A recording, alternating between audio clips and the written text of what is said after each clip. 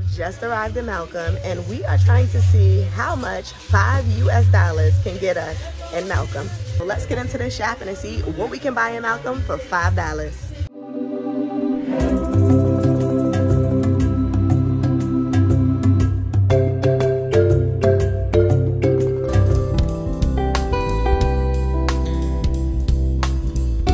Let's see how much we could put in this basket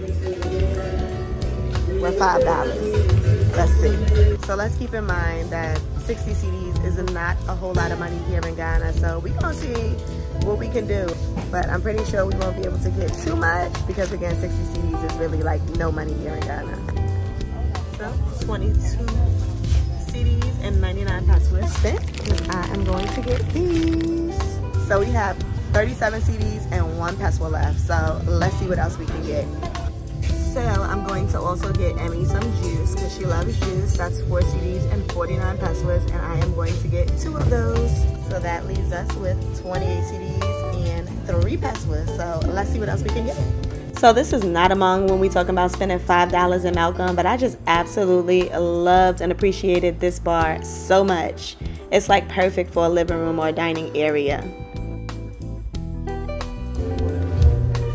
So Emmy also likes these wafers, so I'm gonna get 3 of these for her. That leaves us with a balance of 21 CDs and 46 pesos. Let's see what else we can get.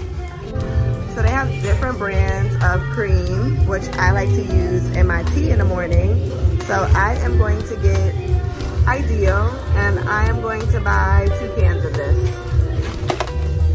We are left with 6 CDs and 48 pesos. Let's see what else we could get with this remaining. And we need some soap, so we're going to get this brand,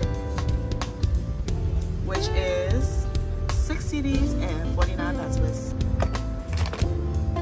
So that is a wrap for today's spending in Malcolm, and as you can see, we even went 1 peso over.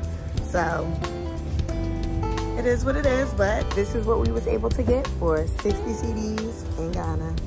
And now it's time to head to checkout.